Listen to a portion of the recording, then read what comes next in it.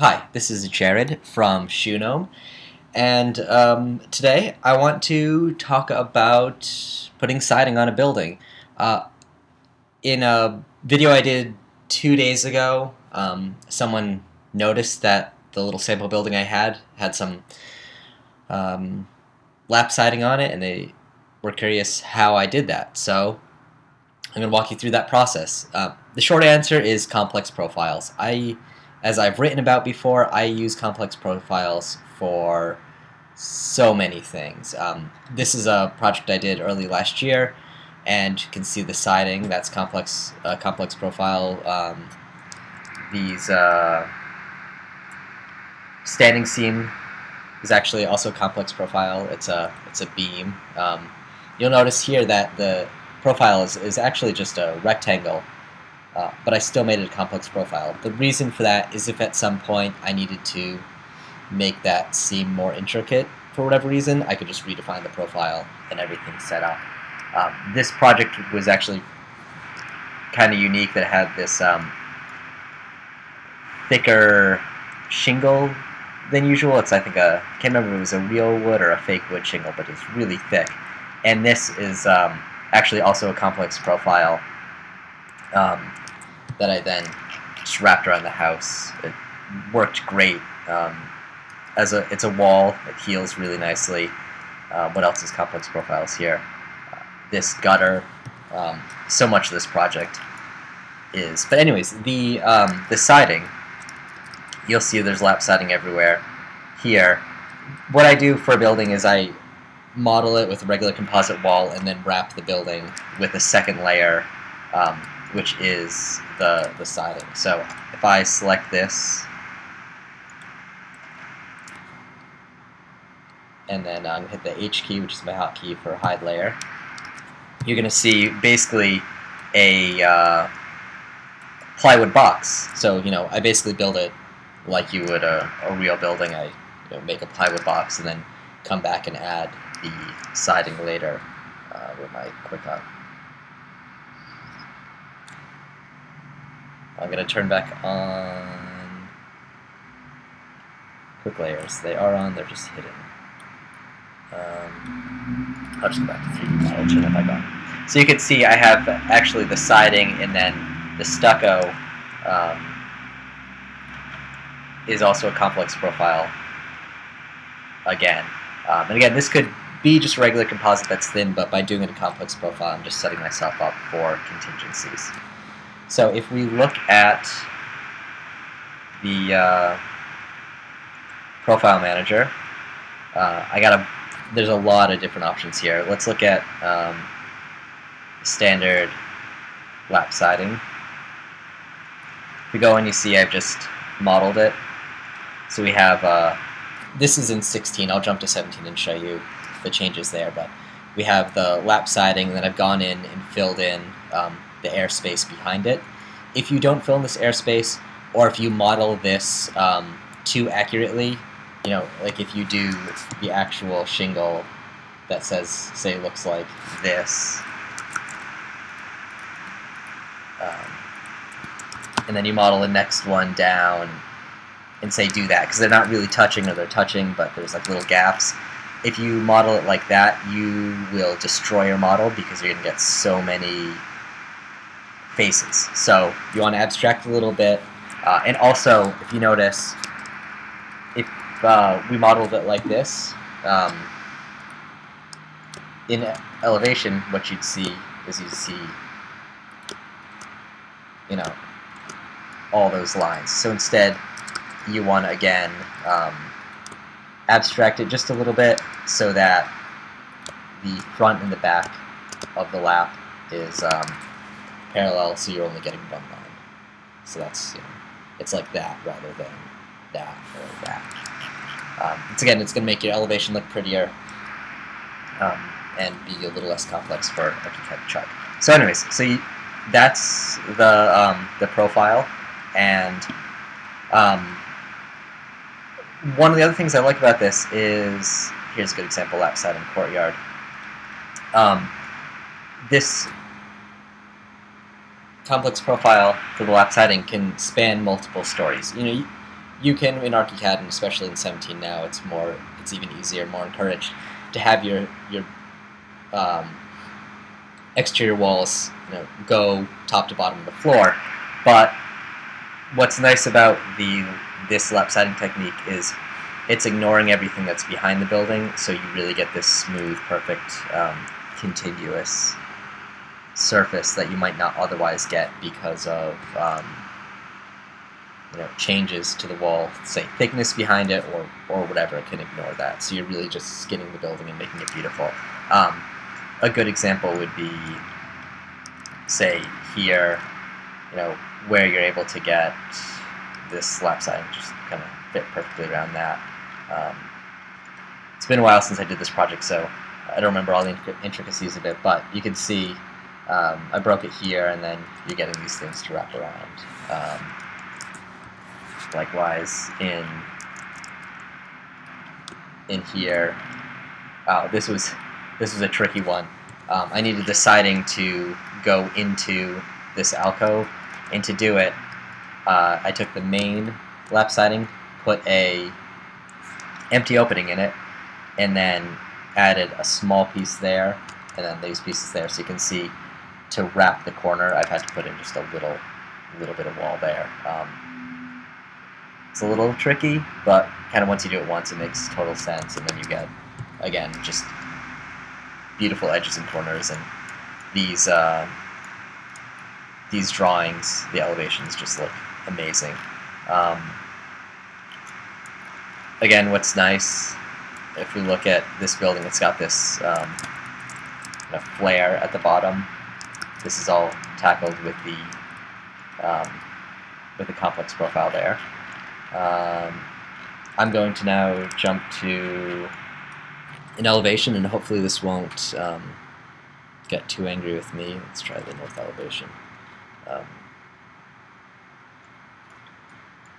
What I love about modeling, I go to different ones, south elevation. What I love about modeling the siding like this is the edges of the building are very crisp and clean, and I find you don't need to worry about going around with thick airlines because you have so much kind of relief and detail at the edges that it's when you print these drawings out, it's pretty clear and easy to read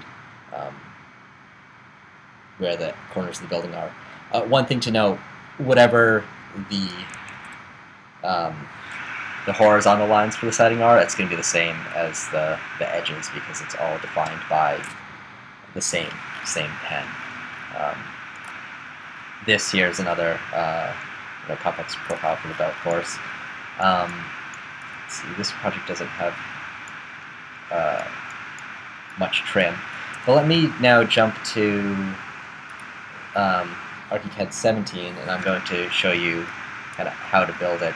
As you're looking at this project, ask away of other questions you have about how I've done any of this stuff. I'd love to do some more videos talking about this project because there are a lot of pretty awesome modeling techniques in here. Let's see, let's jump over to 17. Okay, so here is the simple box. You saw this recently in some other videos. This is my test box as I build my template. So to draw the lap siding, again, you just kind of go and you model it however you want.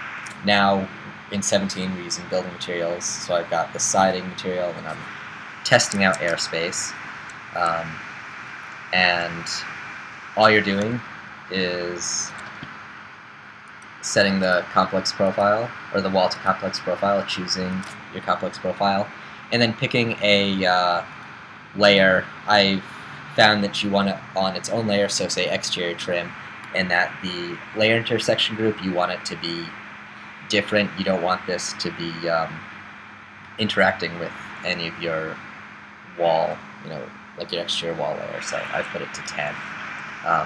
And then it's simply just drawing it. So you can see it's going to heal with itself. and just make awesome corners. I love that ArchiCAD is just doing that for me. Now, the one tricky thing here for putting in windows, unfortunately, if we put in a window right now, there's no hole. You know, if we hide that, you know, there's the window, but ArchiCAD isn't going to cut a hole in there. So what you have to do is make an empty opening, put it in the wall, and line it up. Yeah. Fortunately, I just eyedroppered that around, but there's a nice technique where, say I select this window, I'm going to place this window in that siding wall.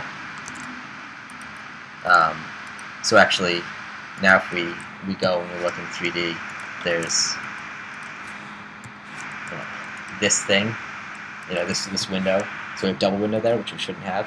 So I can select that, go up to the info box, click this little button here. It says element use as an empty hole, and we'll just turn that into a hole. And if we look, that hole now lines up with the window beyond.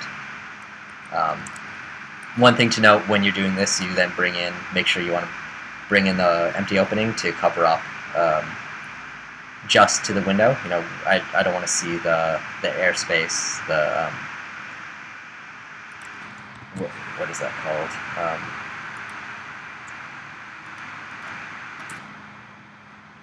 This extra space. I like using the real names, and I can't think of it here. You know, the tolerance, I guess. So you want to bring it in, so if you have kind of shim space, that it covers that. So you can either use that, copy the window into the other wall, turn it into an empty opening, or just drag empty openings around and add it. It sounds a little bit of a pain, but once you've done it once or twice, adding those empty openings all across the building goes really fast.